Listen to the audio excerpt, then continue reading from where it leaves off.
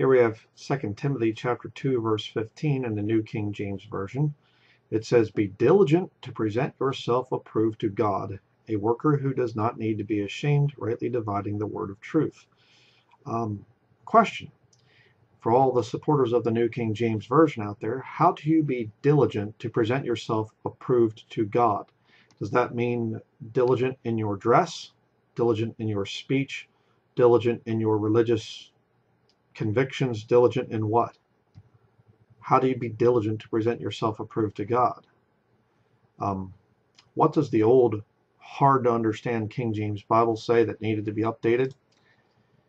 2 Timothy 2:15, "Study to show thyself approved unto God, a workman that needeth not to be ashamed, rightly dividing the word of truth."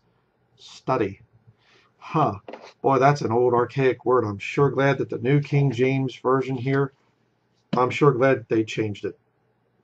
A modern man just would not be able to understand what study means.